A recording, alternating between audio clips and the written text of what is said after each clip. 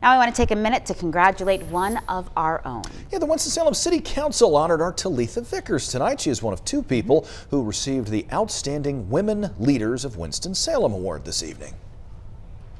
Out of all the cities that I've lived in, from New York to Maryland to Charlotte, Orlando, this has been the most welcoming city. This has been a city where I feel like any idea or dream that you have can come true.